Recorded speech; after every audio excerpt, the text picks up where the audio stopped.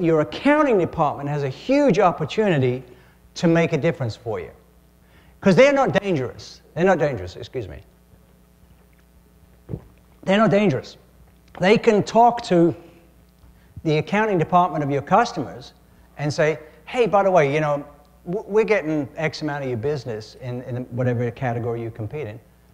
And I know our competition are doing a lot more. Why are they getting more business than we are? What are we doing different? What are we going to do to get better, you know? And they're not afraid of that. The accounting department, it's just accounting people talking to one another. They don't care.